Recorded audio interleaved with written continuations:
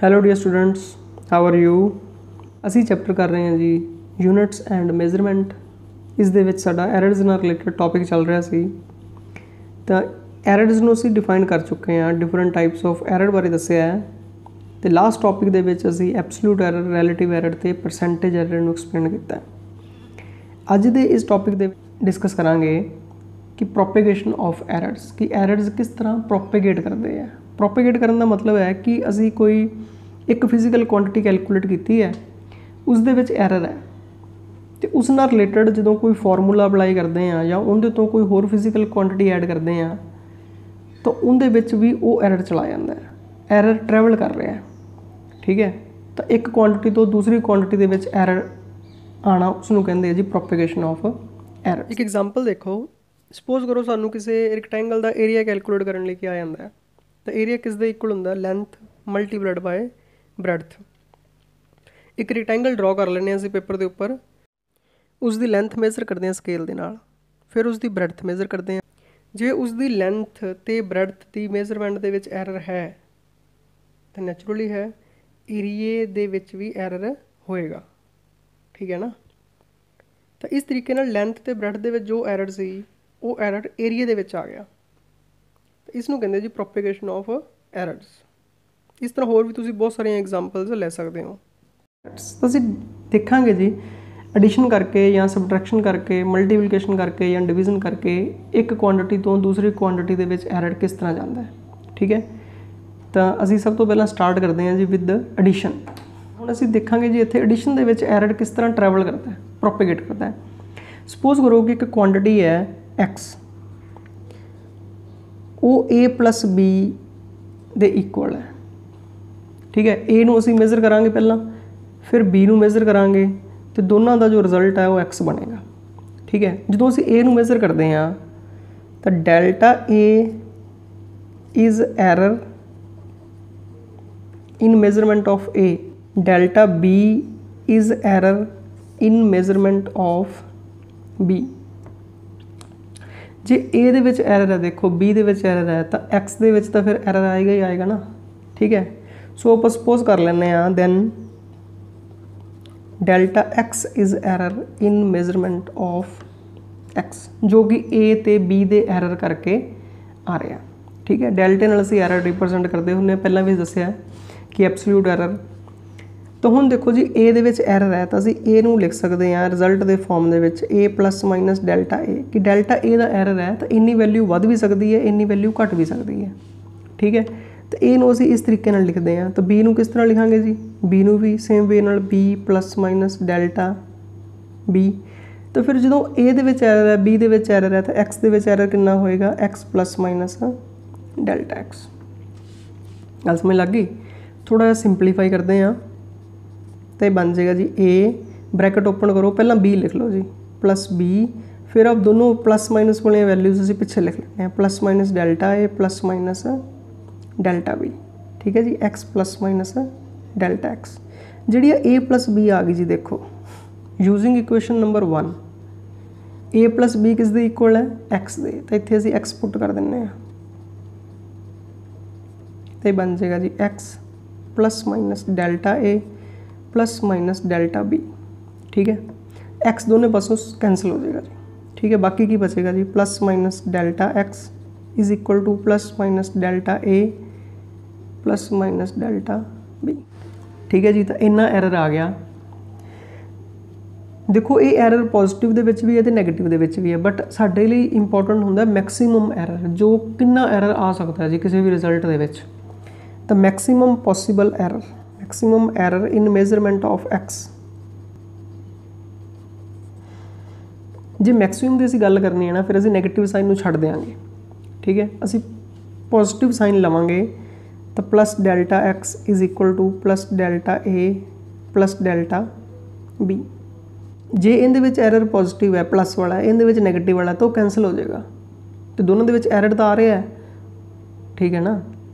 ਤਾਂ ਹੋ ਸਕਦਾ ਕਿਸੇ ਦੇ ਵਿੱਚ ਦੋਨੋਂ ਪੋਜ਼ੀਟਿਵ ਹੋਣ, ਕਿਸੇ ਦੇ ਵਿੱਚ ਦੋਨੋਂ ਨੈਗੇਟਿਵ ਹੋਣ। ਤਾਂ ਅਸੀਂ ਮੈਕਸੀਮਮ ਵੈਲਿਊ ਫਾਈਂਡ ਕਰ ਰਹੇ ਹਾਂ ਐਕਚੁਅਲ ਦੇ ਵਿੱਚ ਕਿ ਕਿੰਨਾ ਮੈਕਸੀਮਮ ਐਰਰ ਹੋ ਸਕਦਾ ਹੈ। ਸੋ this is our result, delta X is equal to delta A plus delta B। समझ लग गई जी। हुण इस तरीके नाल जे सबट्रैक्शन है तो सबट्रैक्शन दे विच भी असीं कैलकुलेट कर सकते हैं। सपोज करो कि x is equal to a minus b है, ठीक है। सेम वे दे नाल बिल्कुल जी, a the measurement they which delta a error है, b दी मेजरमेंट दे विच डेल्टा b एरर है, तो फिर x दी मेजरमेंट दे विच कितना एरर हो जाएगा, डेल्टा x। तो इसनूं असीं लिखांगे a plus minus delta a minus b plus minus delta b x plus minus delta x, ठीक है।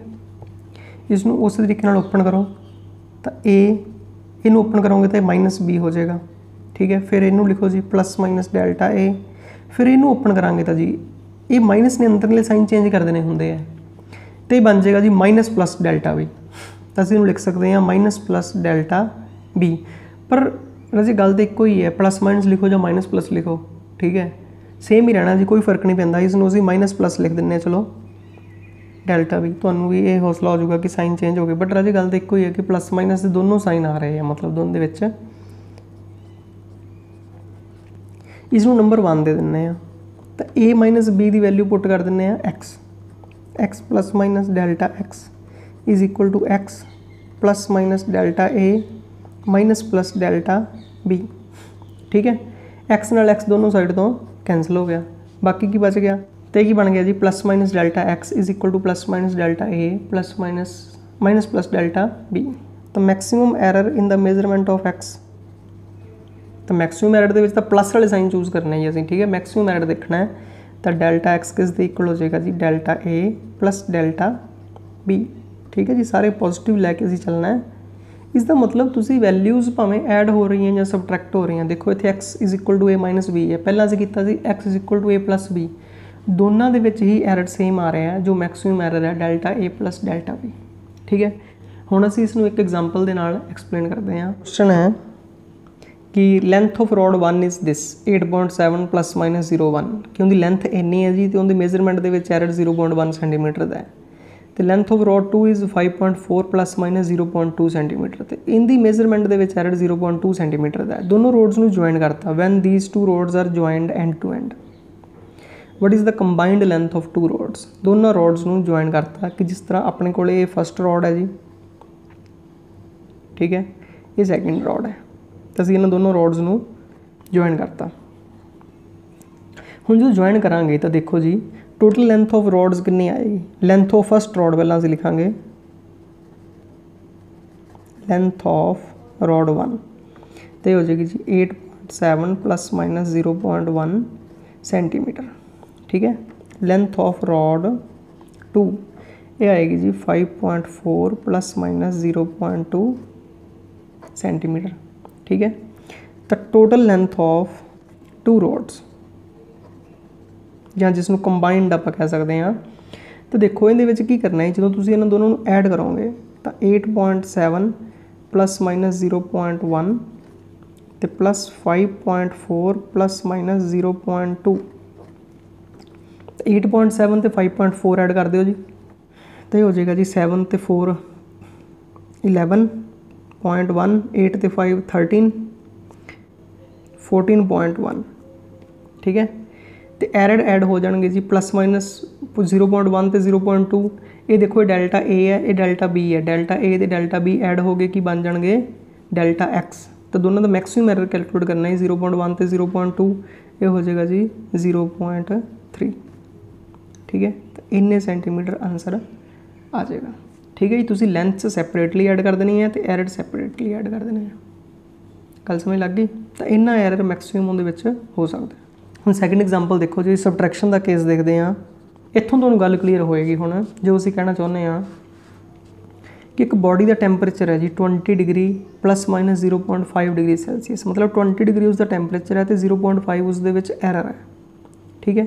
उसनूं असीं हीट किया, after heating it's temperature is, heat करने तो बाद उसका टैंपरेचर कितना हो गया जी 40 degree plus minus 0.5 degree Celsius, ठीक है। उनका टैंपरेचर 40 हो गया तो 0.5 का मेजरिंग एरर है जो स्केल करके है, ठीक है, स्केल की प्रसीजन करके। कैलकुलेट इनक्रीज इन टैंपरेचर, तो हम असीं इनक्रीज इन टैंपरेचर फाइंड करना है जी। देखो तो हमने सबट्रैक्शन का केस है, देखो फाइनल माइनस इनीशियल करांगे तो इनीशियल टैंपरेचर कितना है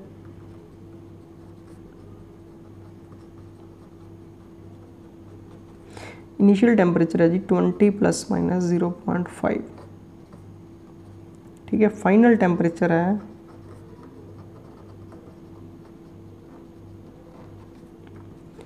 40 प्लस माइनस 5, ठीक है जी। तो इंक्रीज इन टैंपरेचर कितना हो गया। अब की करांगे जी, फाइनल दे विचों इनिशियल सबट्रैक्ट कर देंगे। ध्यान नाल हुण देखो मैं की कर रहा कि 40 माइनस 20, ठीक है। बट जो एरर है टोटल कैलकुलेट करना है असी, वो हो जाएगा जी 0.5 प्लस 0.5। फिर देखो जी दोबारा जी वैल्यू है ये जी ए प्लस माइनस डेल्टा ए है B plus minus delta B, ठीक है। असी फाइंड करना x is equal to A minus B. तो आ ये साडा हो गया एक्स ए माइनस बी, वैल्यू सबट्रैक्ट हो गई, बट एरर ऐड ही होणगे।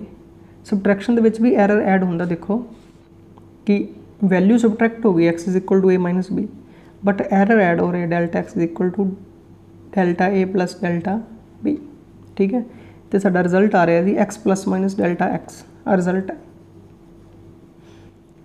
तो हुण इनू सॉल्व करके कितना आ जाएगा जी, ये आ जाएगा जी 20 प्लस माइनस 0.5 तो 0.5 1.0 डिग्री सेल्सियस। यहाँ से लिख सकते हैं 20 प्लस माइनस 1, ठीक है, डिग्री सेल्सियस।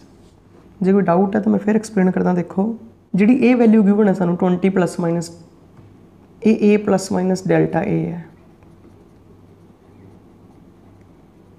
ठीक है। जी ये 40 वाली वैल्यू है ये B plus minus delta B है। हुण वो कहंदा जी तुसीं सबट्रैक्शन करनी है, रेज इन टैंपरेचर फाइंड करना है। असी फाइंड करना है जी x plus minus delta x, ठीक है, ये फाइंड करना है। क्योंकि असी रेज इन टैंपरेचर फाइंड करना है तो इत्थे साडा एक्स जिहड़ा है वो बी माइनस ए है, ठीक है। ये तो हो गया जी 40 माइनस 20 इज इक्वल टू 20। तो जिहड़ा डेल्टा एक्स है वो किंदे इक्वल हो गया delta A plus delta B दे। तो डेल्टा ए कितना है 0.5 प्लस 0.5 कितना हो गया जी 1.0। समझ लगी। तो जो आ result x plus minus delta x असीं फाइंड करना है, ये कितना हो गया फिर, ये हो गया जी 20 प्लस माइनस 1.0। गल समझ लगी। मल्टीप्लीकेशन एंड डिवीजन, देखो असीं पहला मल्टीप्लाई तो करते हैं। सपोज करो कि एक वैल्यू है एक्स जिहड़ी कि ए मल्टीप्लाइड बाय बी है, ठीक है। सेम वे दे नाल if delta A is error in the measurement of A and delta B is the error in measurement of B, then delta X is the error in the measurement of X, ठीक है जी। हम multiply कर दो, open करो जी right hand side नूं 1 bye 1 multiply करी जाओ, ए नूं बी नाल ए बी, फिर ए नूं प्लस माइनस ए डेल्टा बी, ठीक है। फिर डेल्टा ए नूं बी नाल तो बनेगा plus minus B delta A, ठीक है। बी पहला लिखांगे डेल्टा वाली टर्म बाद, फिर इनू इहदे नाल जी तो प्लस माइनस डेल्टा ए तो डेल्टा बी, ठीक है जी। X plus minus delta A. Error की वैल्यू वैसे बहुत स्मॉल होंगी है जी। सपोज करो जी 0.1 है, तो जे असीं 0.1 नूं 0.1 नाल मल्टीप्लाई करते हैं तो ये आ जाएगा जी 0.01, ठीक है। डेसीमल तो बाद एक डिजिट है जी, इहदे विच भी एक डिजिट है, इहदे विच 2 डिजिट आ रहे हैं। तो डिवाइस की प्रसीजन के अकॉर्डिंग इन्ने डिजिट्स तक मेजर करना पॉसीबल नहीं होंदा, ठीक है ना। तो जो असीं एरर्स नूं मल्टीप्लाई करते हैं, जिवें डेल्टा ए नूं डेल्टा बी नाल मल्टीप्लाई किया है, तो ये वैल्यूज़ बहुत स्मॉल हो जाती हैं। इस करके इन्हां वैल्यूज़ नूं निगलैक्ट कर देंगे हैं। तो delta A delta B product is very very small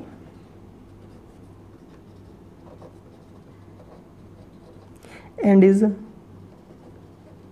निगलैक्टेड। असीं इसनूं की करते हैं जी, निगलैक्ट कर देंगे हैं, ठीक है। जो बाकी रह गया जी लिख लेंगे हैं। X plus minus delta x is equal to A B plus minus A delta B plus minus B delta A आ तो छड्डता जी असीं, ठीक है जी, निगलैक्ट हो गया। हुण जिहड़ी इक्वेशन 1 नूं यूज़ करिए तो ए बी की वैल्यू की है, ए बी की वैल्यू है एक्स, तो इत्थे पुट कर दिंदे हैं यूजिंग 1।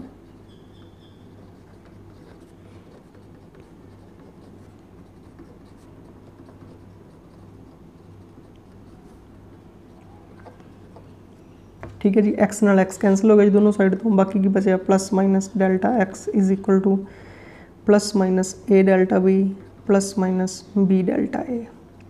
ठीक है, हुण इहदे विच देखो जी ये साडे कोल वैल्यू आ गई डेल्टा एक्स की, पर कलियां error the terms they which result नहीं आ रहा। देखो अगे आ रहा सी डेल्टा एक्स डेल्टा बी, हुण नाल ए ते बी भी मल्टीप्लाइड आ रही हैं वैल्यूज़। तो इनू थोड़ा होर सिंपलीफाई करने लिए असीं इक्वेशन 1 नाल डिवाइड कर दिंदे आ। Divide equation 2/1।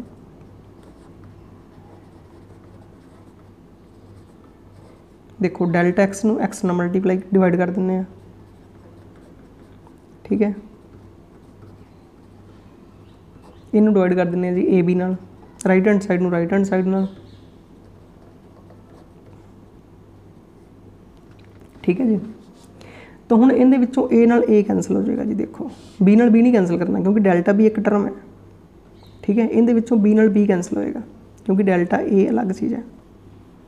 तो बाकी की बचेगा जी, देखो बाकी बचेगा जी plus minus delta x bye x is equal two plus minus delta B bye B plus minus delta A bye ए। तो ये रैलेटिव एरर आ रहा, देखो पहला एब्सोल्यूट एरर आ रहा सी पिछले केसेस दे विच अपने कोले।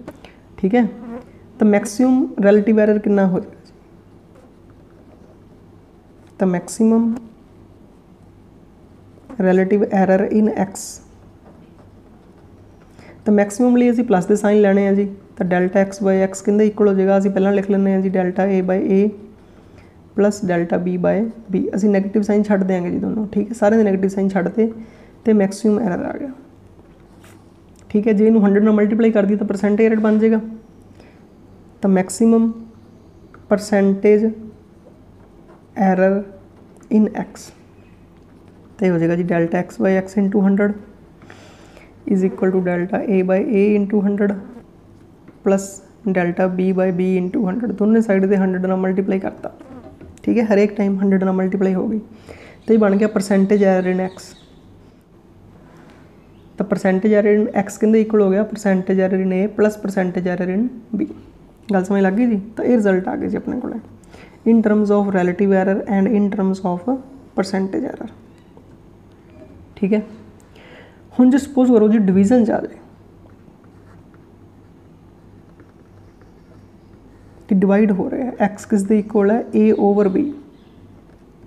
ठीक है, तो डिवीजन के भी देखो जी सेम रिजल्ट आ रहा है कि जे x is equal to A over B है तो असीं फाइंड कर सकते हैं विद द सेम कैलकुलेशन कि रैलेटिव एरर इन एक्स किस दे इक्वल है delta x bye x is equal to delta A over A plus delta B over B. जिस तरह एडिशन ते subtraction they which result same सी उस तरह ही एरर दे result multiplication ते division दे विच भी सेम है, सेम परसेंटेज एरर।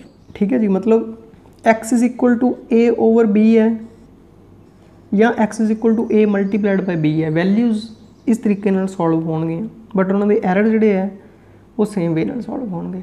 ठीक है जी, तो नैक्सट टॉपिक दे विच असीं इन्हां दे न्यूमेरिकल्स भी करांगे तो इस चैप्टर नूं कंप्लीट करांगे। ठीक है जी, so all the best, have a nice day.